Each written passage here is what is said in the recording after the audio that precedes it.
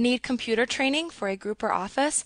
Contact us today to get a free demo of our training at www.teachucomp.com/enterprise-licensing. Slideshow view is used to display the presentation on or from your computer. You can view either the entire presentation or just a few slides. This is the best way to view your presentation for its clarity, flow, appearance, and impact on the audience. You can run a presentation in Slideshow view by clicking the Slideshow tab in the ribbon. In the Start Slideshow group, you can either click the From Beginning button to start the slideshow from the first slide,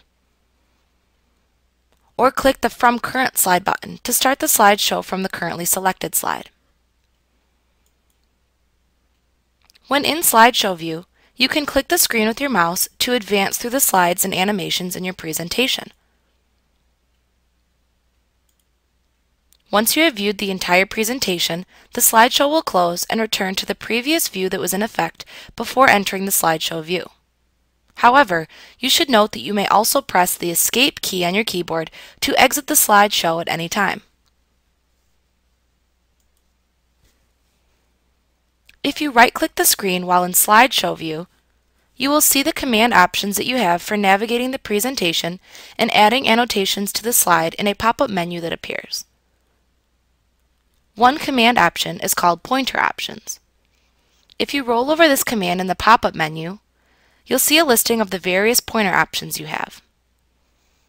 You can toggle the display arrow to one of the annotation tools available in the menu, select the color of the ink used by the pen and highlighter tools, or select the eraser tool to remove annotations you have added. A useful command to select from the pop-up menu is the Help command. If you select this command, you will see a listing of the many keyboard shortcuts that you can use in Slideshow view. This can assist you in minimizing the on-screen distraction when delivering your presentation. Like what you see? Get a free demo of our training for groups of 5 or more at www.teachucomp.com/enterprise-licensing.